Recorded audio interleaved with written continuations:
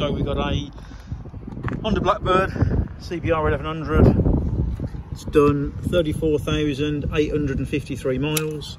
It's just arrived here in part exchange, so we haven't cleaned it at all. Be going through that process in the next few days. This is just to give you a very quick overview of the general condition and spec.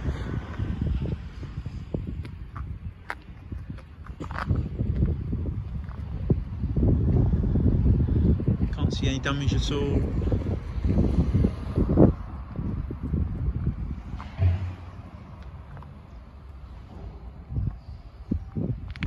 Plate's off because it's coming off a private plate, so obviously that will be on.